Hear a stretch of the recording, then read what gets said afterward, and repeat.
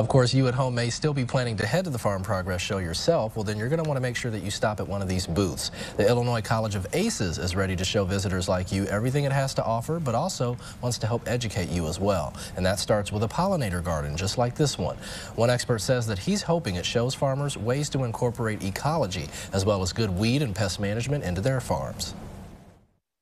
The idea is that we have something in here for all seasons, spring, summer, fall, and even some winter interest out there too. So hopefully someone sees something they like, puts that plant in their garden, and they can get some pollinators or beneficial insects. Now, he went on to say that some of those benefits include creating a predator and prey balance, and that means attracting insects like butterflies, bees, and flies in an effort to help kill unwanted pests that attack crops.